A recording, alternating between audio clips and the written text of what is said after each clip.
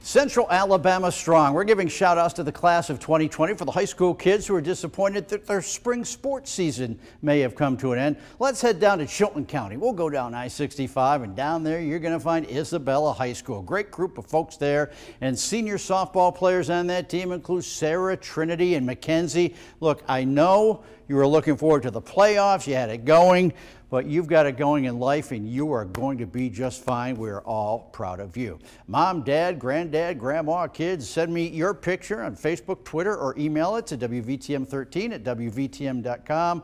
We will give you a well-deserved shout-out. Yes, we are Central Alabama strong. Have a great day. I'm Rick Carley, WVTM.